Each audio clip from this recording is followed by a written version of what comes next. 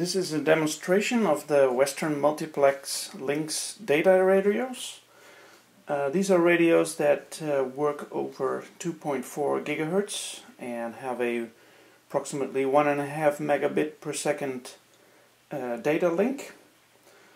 The radios use a spread spectrum, and each set of radios can use a frequency set within that band.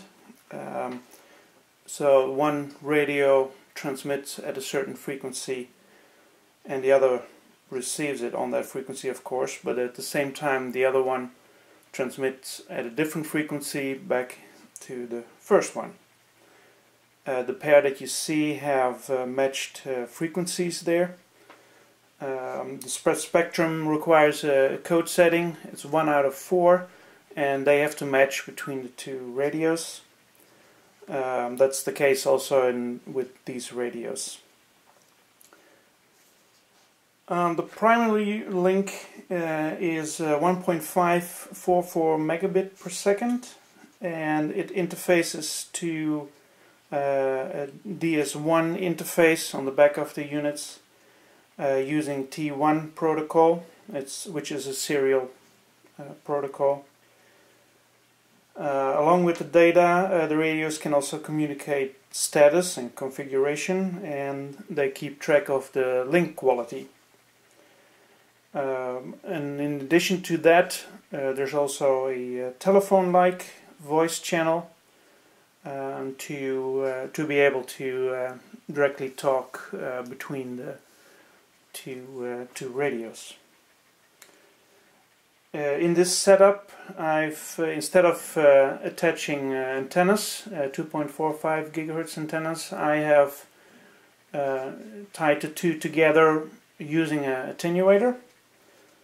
The attenuator is set at a certain value when using 22 dBi antennas. In that case, it would equate to approximately 124 dB path loss. So if you have a clear link, then that would equate to approximately 10 miles. But that, of course, depends on your antennas and how you set the whole thing up. I can demonstrate the units here. Unfortunately, I cannot demonstrate the primary link, but I can show you what the voice channel that it works. And so let's turn the units on.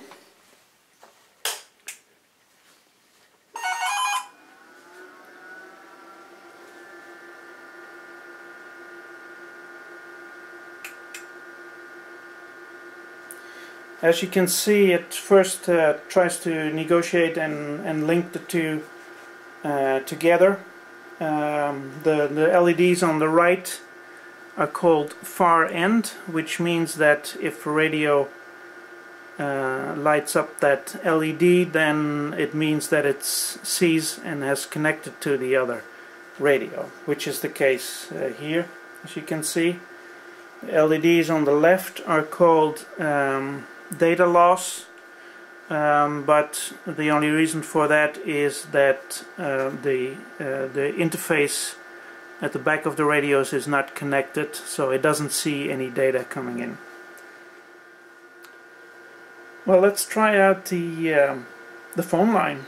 I have a small handset here connected to the first radio, and I'm going to dial now on the telephone that's connected to the second radio.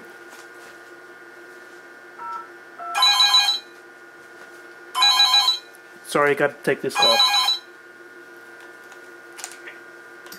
Hello? Yeah, thank you.